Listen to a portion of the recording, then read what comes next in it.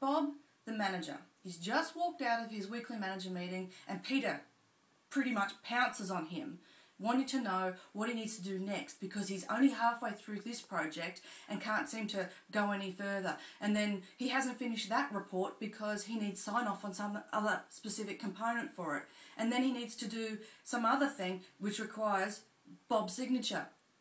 So once Bob sorts all that out and then heads back to his office, he's approached by Susie. And Susie wants to know what she needs to do next because she's only halfway through her project and it's been delayed by another department who won't release the resources. And then she's also received a phone call asking for approval to do something, but she wasn't too sure because she had to go and ask Bob first. Now Bob handles all these things, sits down at his desk and then wonders, I delegate, but why can't these people get on with their job? What am I doing wrong with delegation? I'd like to know what you think Bob's doing wrong with delegation.